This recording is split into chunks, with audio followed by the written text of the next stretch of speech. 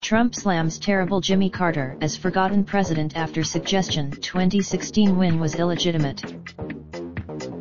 Trump addressed Carter's comments during a news conference Saturday following the summit in Japan, saying that although Carter is a nice man, he was a terrible president, before noting that he's a Democrat and it's a typical talking point.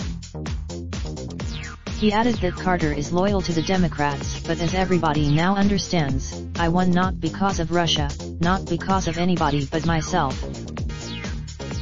Carter said Friday at a Virginia forum that I think a full investigation would show that Trump didn't actually win the election in 2016. He lost the election, and he was put into office because the Russians interfered on his behalf. Raindrop, drop top smoking, no cooking the hot pot. Fucking on your bitch, yeah, that. Looking up, open the park pot.